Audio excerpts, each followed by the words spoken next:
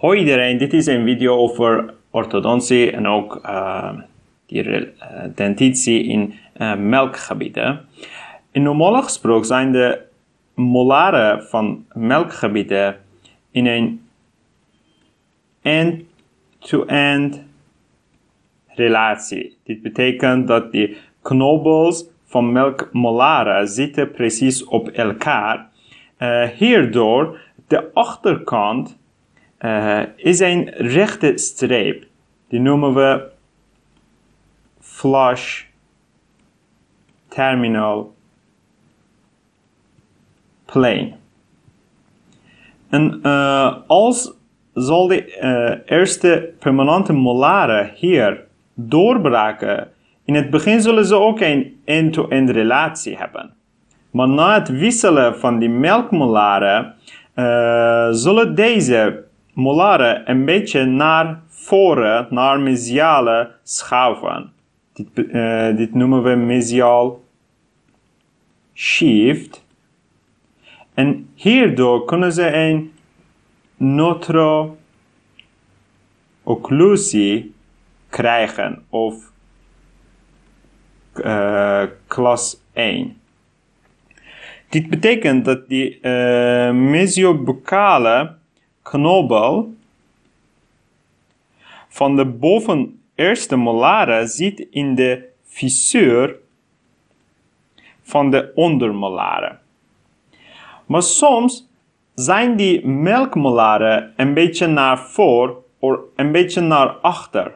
Als ze naar voor staan, hier hebben we een mesial step. En als ze een beetje naar achter zijn, een beetje zoals klas 2 zijn, hebben we een distal step. Hierdoor kunnen ze in het begin niet een notroocclusie, een mesiale occlusie of een distale occlusie krijgen. Maar als die mesial shift gebeurt, zullen ze ook een notroocclusie krijgen. In mesial shift, eigenlijk hebben die molaren, die permanente eerste molaren, een beetje ruimte nodig om naar voren te gaan. Hierdoor, eigenlijk in het normaal hebben we die ruimte en die noemen we Leeway ruimte. Dus die molaren, permanente molaren, deze kunnen die ruimte gebruiken om die notroocclusie te krijgen, om die mesial shift te doen. Die ruimte betekent die breedte van melkcuspidate plus het eerste melkmolaren plus tweede melkmolaren is groter dan breedte van permanente cuspidate, eerst premolaren en tweede premolaren. En in de bovenkaak is de leeway kleiner dan in de onderkaak. In de bovenkaak is die leeway ruimte 2 tot 2,5 mm. En in de onderkaak is dat 3 tot 4 mm. Deze die wisselen van melkmolaren gebeuren in tweede wisselfase. En wij hebben ook het eerste wisselfase.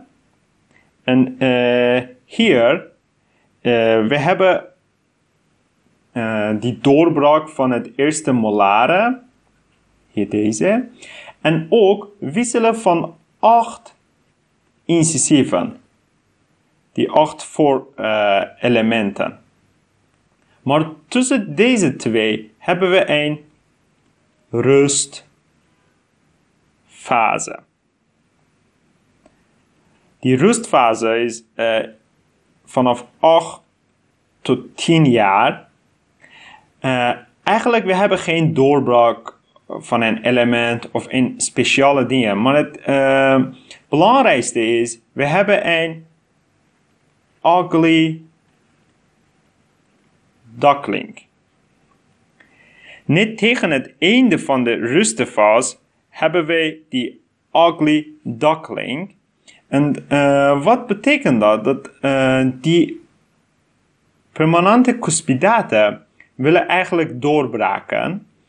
Maar ze doen een beetje indruk, duwen die wortels van laterale en centrale.